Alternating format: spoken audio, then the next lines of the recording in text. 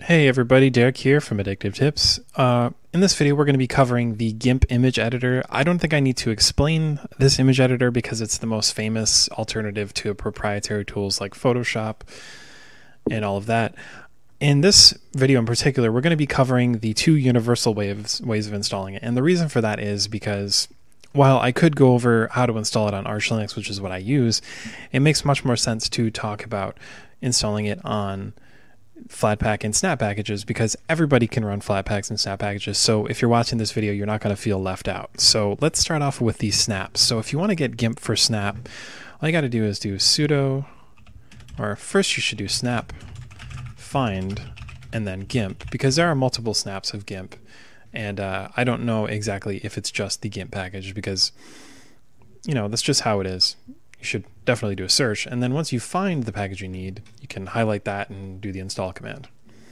So here we go. I guess I was wrong. There's only one version, and it's the main version. So if we want to install it under Snap, we can do sudo snap install Gimp, and then we enter our password, let that snap go.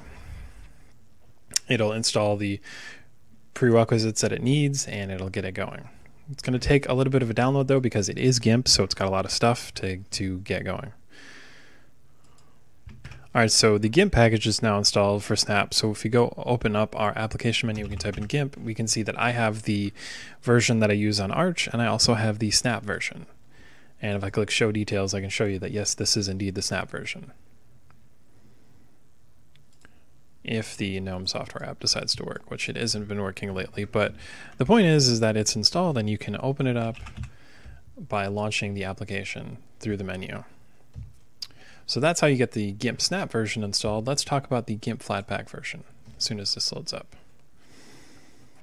And actually, I really like that they put Gimp in the universal packaging format areas because, like, I think that enables even people who build their distributions completely from scratch, they will have the ability to use a pretty great image editor. So let's talk about Flatpak. So if you get the software application, open it up on GNOME, you can go up here and you can type in Gimp.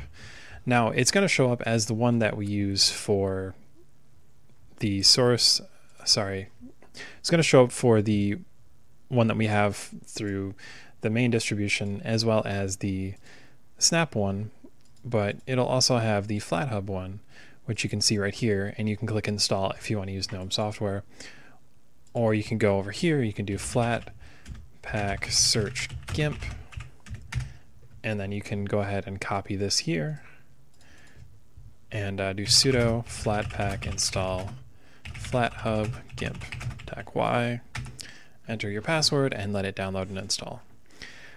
As always, when I talk about installing applications that have Flatpak or Snap, you can check out the tutorials that I wrote in the link section in the video description.